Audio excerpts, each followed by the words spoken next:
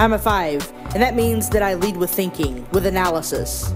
I am also a Latino, so that means I'm pretty direct. So, combined with a critical edge of analyzing everything and my racialized directness, I tend to work really hard to uncover injustices through my commitment to thinking deeply. I've learned over the years that I need to connect with my body and with my feelings. And while I don't separate mind from body or feelings, I've been trained to privilege my mind and thinking and only connect with my feelings in ancillary ways.